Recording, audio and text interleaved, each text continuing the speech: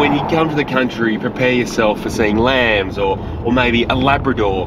You don't expect to be treating a lemur. Chris needs to find out if the lemur is pregnant before he can do anything about her problem tooth. Because a pregnancy should show up as a black ball, if it's there. Going on what I'm feeling and what I'm seeing, I don't think she's pregnant. If left untreated, an infection could spread to other parts of the body. The great news for everyone, especially Stephanie, is the fact we do not need to remove this tooth. A clean-up will remove a build-up of tartar and any dangerous bacteria that could cause Stephanie health issues down the track. The good news is that it's not going to be sore.